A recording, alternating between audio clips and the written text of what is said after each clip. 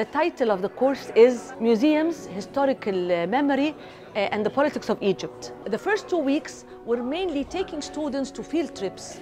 We visited 7 museums, 8 museums.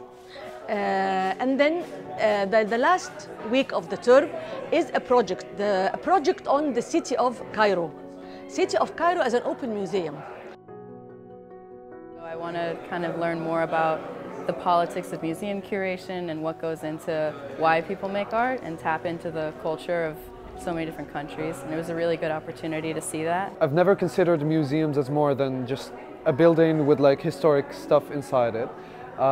This course has dug deep into that. Well, I'm an Africana Studies major at my college, and basically what made me enroll in this course is that I really wanted to learn more about Egypt and Northern Africa and the culture that stems from there, because I'm trying to get a more holistic view of African history as a whole, and Egypt is one of the founders of African history. They've either lived up to my expectations or exceeded them, every single one. Just getting to know students that aren't from Oberlin, it's kind of like looking into a different world and interacting with a completely different population. Well, what I mostly enjoyed about this trip was the fact that we got to go so many places. We visited so many different museums like the Islamic Museum of Art, we visited houses like this, and I really enjoyed just learning about it while also being in Cairo while learning. So I learned not only so much about the history of Egypt and the history that is in the museums, but also just how Cairo operates as a city.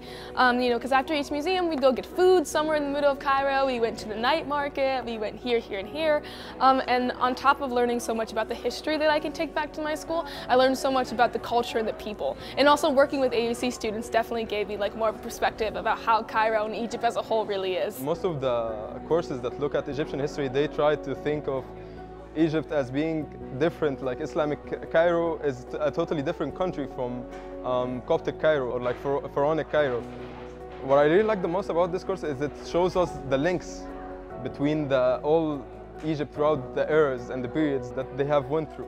It has been very, very effective experience because Oberlin students, usually when I bring them here for winter term courses, they are only interacting with themselves and me. But for the first time, they are interacting with AUC students, or they are doing everything with them. So the level of cultural exchange, language exchange, as well as intellectual and theoretical exchange is very high, at the highest level, and very rewarding, very dynamic, very vivid, and very rewarding. So Oberlin students have been very happy and very appreciative of this very unique opportunity.